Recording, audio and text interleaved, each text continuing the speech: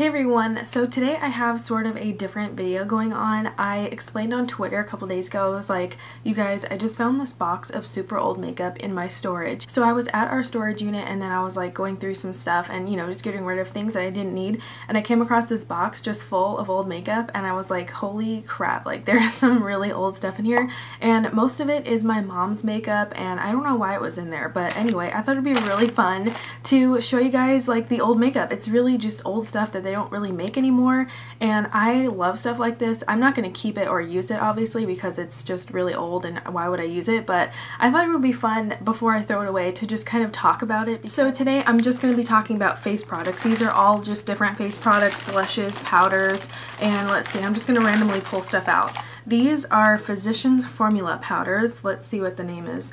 Multicolored highlighter powder palette. Okay, so they still make powder palette products, but they don't look like this. This is very, very basic, and it comes in like, you wouldn't even know this is Physicians Formula. Like, I don't even remember this packaging, but I do remember these little mosaic thingies, so I guess they didn't really get rid of it. They just kind of revamped it. This one is also a multicolored. So, okay, this is like their, I think this is a translucent. This is supposed to be translucent, so just a basic translucent powder, and I know they still make this one because I have seen this. And I remember when I was younger, my mom used to have like everything Physicians Formula. I know she was obsessed with it. So next up we have some Max Factor powders, and I know they don't even sell Max Factor in the States anymore. I remember like vaguely growing up, like as a kid, when I would go shopping with my mom, I remember seeing Max Factor like at Kmart. They used to sell it with all the Revlon, the Maybelline and stuff like that, but they don't sell it here anymore, and that sucks because I love their 2000 calorie mascara. But anyway, this says it's translucent medium powder, so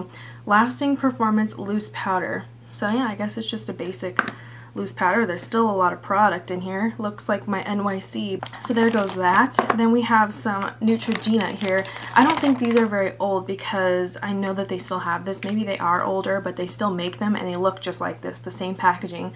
And these are the Healthy Skin Blends Sheer Highlighting Blush, and this is the Translucent Oil Control Powder. So these are just kind of like compacts, and I know they still make these, so these aren't very exciting, and I know you guys have probably seen these if you are a fan of Neutrogena. Let's see what this is. Revlon Skin Lights Natural Light palette. So that's cool. I've never even seen this before. It kind of has like a shimmery pink champagne, and this is a bronzer, and then these are two face powders.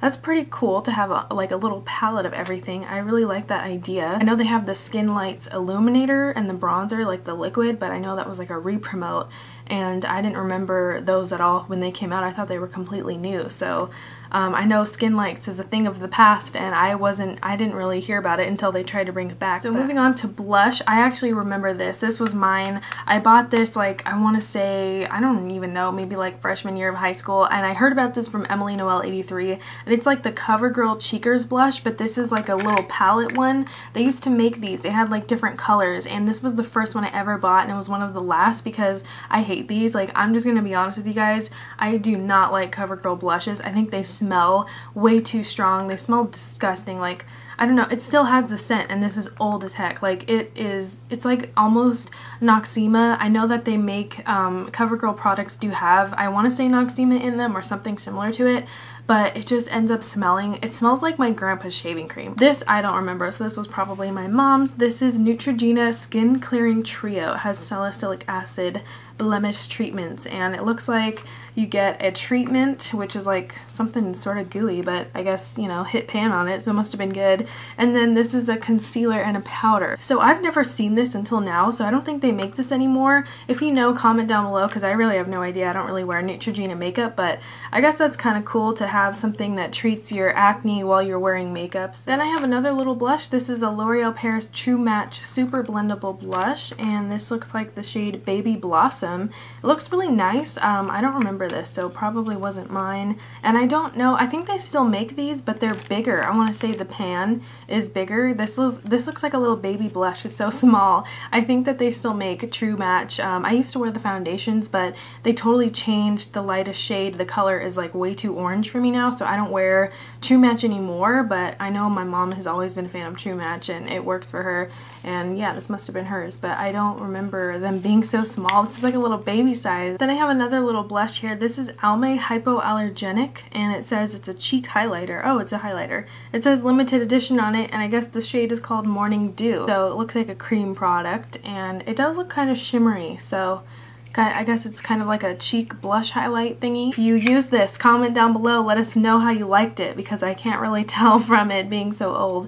But the color does look very nice, so who knows, maybe this was a good product. But yeah, Almay Hypoallergenic going on right there. And then last but not least is this Victoria's Secret blush. This is the Sexy Cheeks Mosaic Blush Powder, and it's called Mosaic Pink. It actually looks really pretty. I like the shades going on. So there's what that looks like. Has a few different shades and they look very nice. Let's do a little swatchy swatch. Let's see how it goes. Looks really pigmented. Feels very dry, but then again, it is pretty old. And there we go. Kind of patchy, but you know, can't give it too much of a hard time. Okay, so that's everything that I have for you today. I'm planning on breaking this kind of video up because I have so much makeup that I have to get through, and I don't want this video to be like half an hour long, so I'm gonna break it up into a few little videos here. And I'm not sure exactly what I'm gonna call them yet, but it is Thursday, so I could do like Throwback Thursday makeup style. I don't know what to call this, but I'm gonna come up with some little name because this is going to be like a video, like a series, I guess you could say. And I kind of like divided everything up into eye makeup. I have lipstick, lip gloss, and this was like the face part of the video. If you ever use any of these old makeup products, comment down below and let us know what you thought of them, if they were good back in the day, if they were bad, if you loved it, if it was like a holy grail. Like, you have to let me know because most of this stuff I don't really remember. So that's it for today. I hope you guys enjoyed this video. Thank you so much for requesting it because it's actually really fun. I didn't really know how to go about making this video because I'm like, okay, we're talking about old makeup here, who's gonna watch this? But apparently you guys wanted to see it, so here we are talking about old stuff, and it's actually pretty fun. So I hope you all enjoyed this video, and as always, thank you so much for watching.